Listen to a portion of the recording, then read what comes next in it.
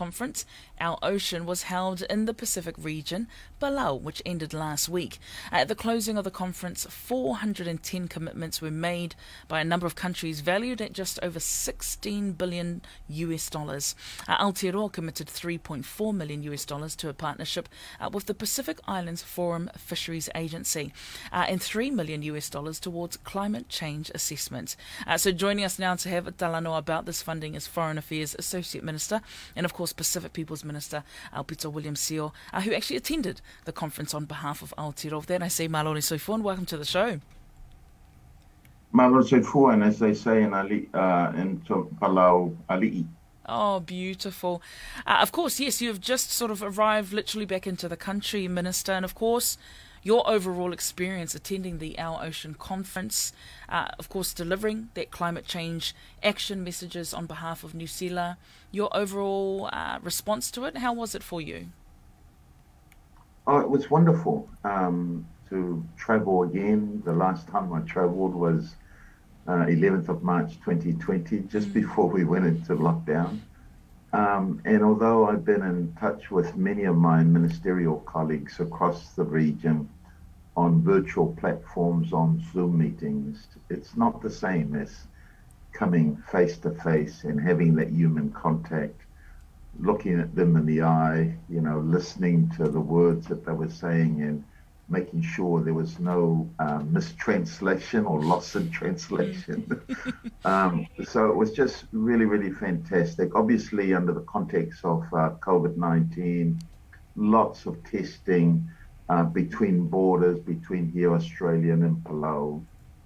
We did have colleagues who were tested positive with COVID in Palau. A couple of them are still back there because they couldn't leave until they've completed isolation. So felt really, really blessed and felt it was a wonderful opportunity for the Pacific whānau to come together and to share our lessons and experiences with government representatives, business representatives, civil societies who are not necessarily always in our region. So we had that opportunity to talk to the Americans, to talk to the Europeans, representatives from Asia who were here for the first time in our region, and just to share with them and to showcase that we are living and breathing climate change, that, we're not reading the reports, we're actually experiencing it day to day.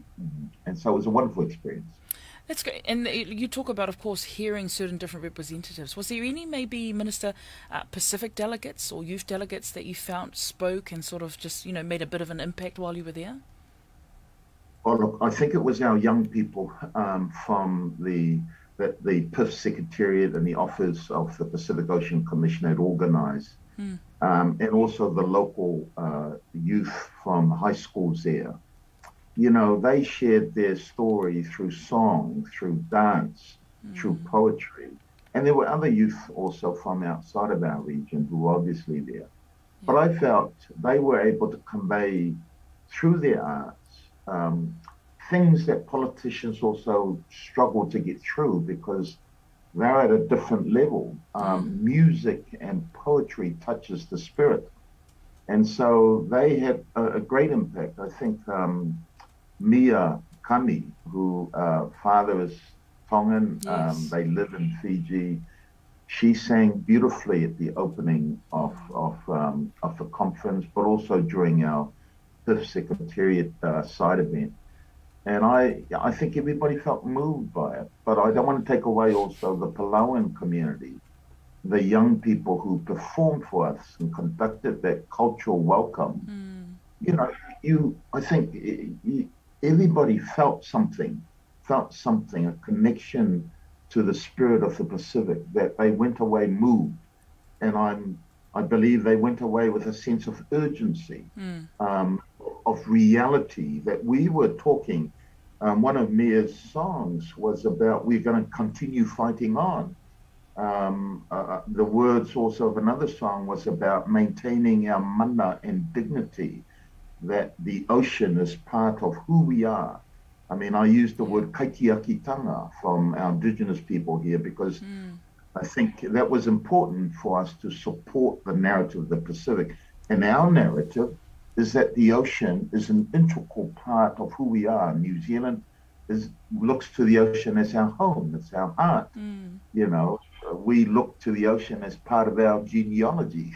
And those messages were powerfully conveyed in song, in poetry, and obviously was underpinned by the science, by the scientists who were there, and of course, political rhetorics such as ours made it a bit fun.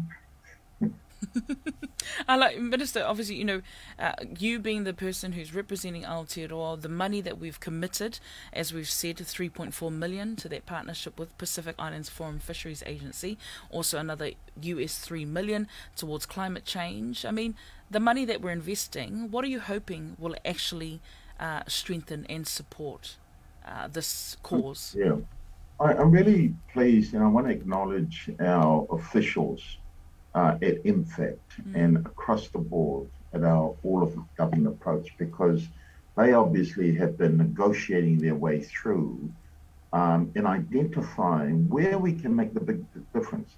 I mean, we're a small contributor when you listen to the contributions and commitments made by some of the big nations.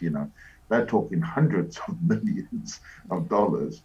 We're a small nation here, but I think people who came up to me after the commitment acknowledged that we have intimate knowledge of what's important in the Pacific. So, the first announcement I made around supporting the partnership of the University of South Pacific.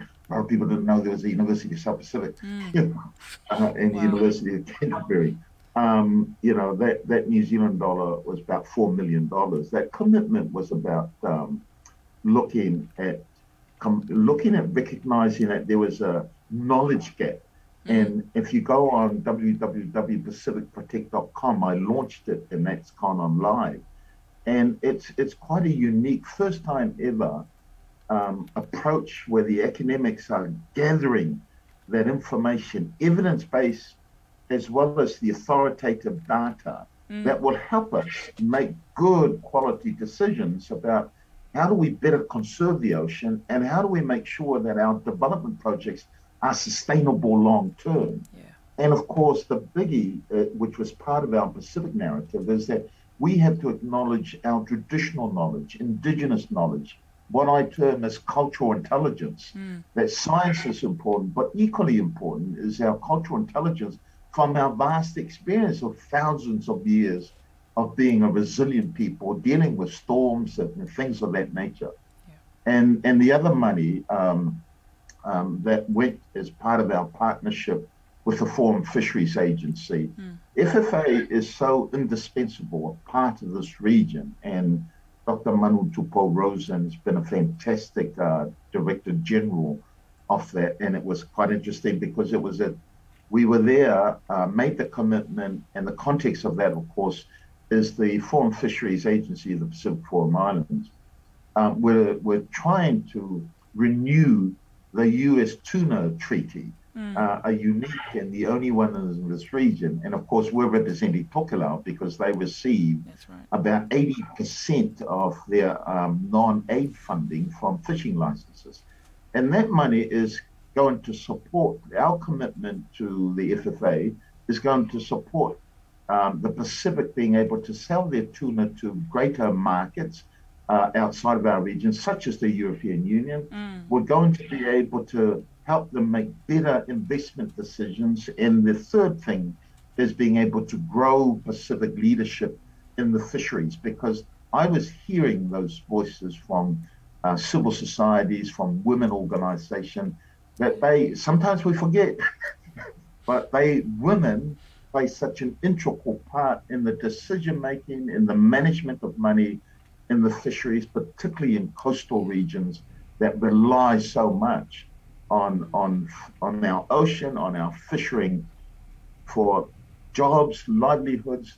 But, from us also, when we look to the ocean, there's a spiritual connection. And I think that message went across in our commitments, while small comparatively to some of the other countries, were probably of greatest value and showed also that we are well connected into the region and we're supporting Pacific leadership because this is what the Pacific leadership were asking for. Yeah, that's beautiful. I love hearing, of course, obviously highlighting the women in that space too. Minister, of course, do you think from this conference that there actually was like a global urgency in regards to climate change? My second part to that question, though, is, of course, you can see that even Tuvalu's Foreign Minister, Simon Kofe, recently announced, they're withdrawing its support because they wanted to explore deep sea mining. So your thoughts on that? Look, I mean, every country is a sovereign country around here, but our commitment, and New Zealand is a strong advocate of the Sustainable Development Goal 14, which talks about life below water. Yeah. And we believe, New Zealand's perspective is that we believe that you need robust data, you need science, you need strong evidence before we can make decisions, of digging around underneath our ocean, which we talk in the Pacific. The narrative is about a blue Pacific continent. And obviously, the way that I approached things at the conference was to say, look, we don't want the desire for economic development to divide us in this regard. I mean, my message to the very powerful countries was, if somebody's drowning, don't ask them what they need.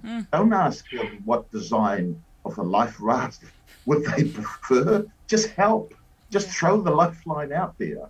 And that was important because oftentimes we forget that the Pacific, after enduring a pandemic, where we've seen how it affected their tourism dollars, and many of the small Pacific islanders are so dependent on that tourism dollars that at the moment, my approach to the Americans, to the British, to the European Union is understand the Pacific region, be a lot more pro-Pacific because these islands are in need of support and help.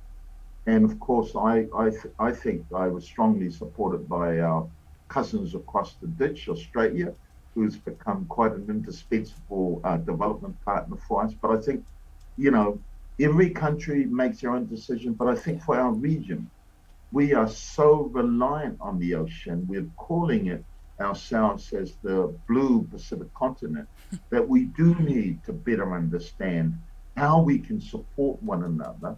And we can't allow our individual aspirations and needs to divide us. We've got to find a more positive narrative to bring people together, because at the end of the day, we have to stand united.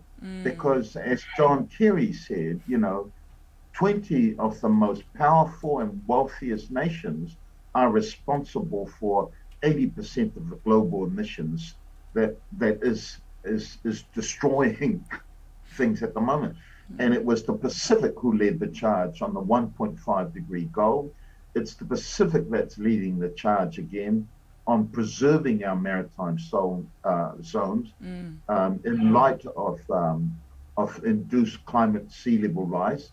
And so I think, we've got to do a lot more of that, and New Zealand will play its part in championing the voices of the Pacific, amplifying that voice, but also championing the leadership that comes from the Pacific. Because I notice how challenging it is for many of the wealthy representatives to really appreciate, understand what's happening in the Pacific. And it was only when they arrived on Palau, they got a better appreciation how challenging it was to travel to this part of the region, how small the islands are, how the rising seawater levels are really eroding our coastal lines, how warming the oceans are destroying the coral reefs and therefore impacting on marine life, and how plastics plays such a destructive part in marine pollution. I mean, I think it was 97% of the fish species found in a report found that 97% of the fish species in Fiji, Samoa, and Rapa Nui were eating 30% more plastic waste. And then, you talk about the IUU fishing, the illegal, unregulated, unreported fishing. The threat to the Pacific is no longer the dark vessels, it's vessels who are already licensed. Those are the culprits. And if they're using purse-seine fishing and discard those nets are out in the high seas, going backward and forward, capturing fish and continuing to do harm and damage to marine life throughout. Nice. Minister, I'm so sorry we have to wrap up because of time, but I appreciate it because we usually ask for fun messages, but you really did amplify, of course, the call out for our people and what we need to do. But glad you are safely back, and we appreciate your time this morning. Good to be here. Thank you very much for this opportunity. Kia kaha, everybody. Stay safe. No worries.